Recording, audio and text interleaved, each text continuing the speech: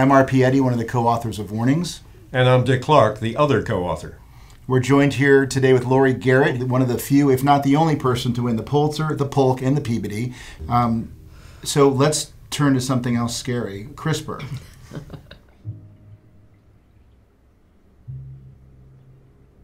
You know, people need to remember that CRISPR is a natural phenomenon coming from the war between bacteria and viruses.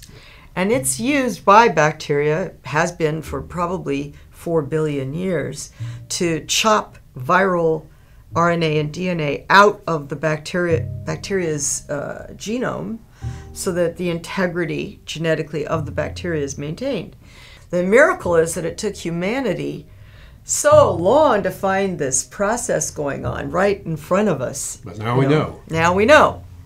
And now we know that we can actually do what's called gene drive, meaning that it's not just that I'm going to take one of RP's little skin cells and make a little alteration for the heck of it, see what happens to his skin cells. I could take RP's germline cells and alter them so that all of his children would carry that alteration, and their children and their children and their children, so that after a few generations it becomes a very significant phenomenon in the human race. Well, for us that means it takes a few centuries before you're actually altering human evolution.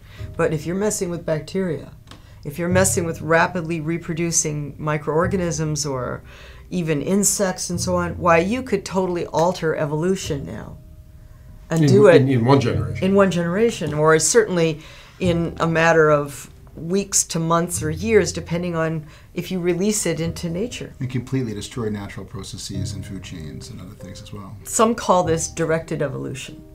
About 10 years ago, when mass genetic sequencing became really fast, automated, super cheap, what's called metagenomics, more and more American-based and Western European-based scientists started farming that tedious work out to China. Right.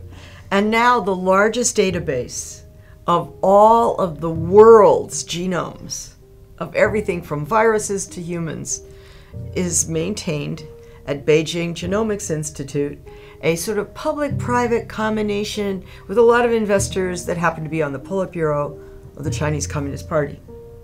Right. And they are very actively pursuing dominance in the field of CRISPR. And that's And it creates the possibility not only of weapons, but of superhumans. Yes. Well, the Chinese are very, very interested in enhancing intelligence in human beings. So they're already doing human CRISPR manipulations. But you know what's going on in Russia? We have no idea.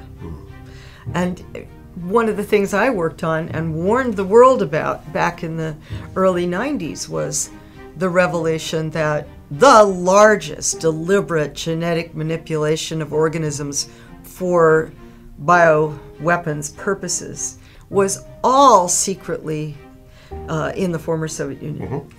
And when I got inside the Vector laboratory located in Siberia outside of Novosibirsk, I was stunned by its scale. Yeah. It's a huge program, and there's a nationwide program, and Yes. U.S. intelligence knew nothing about it. No, and we still don't really know what remained in the hands of the military side in Russia. We never got that information. Never.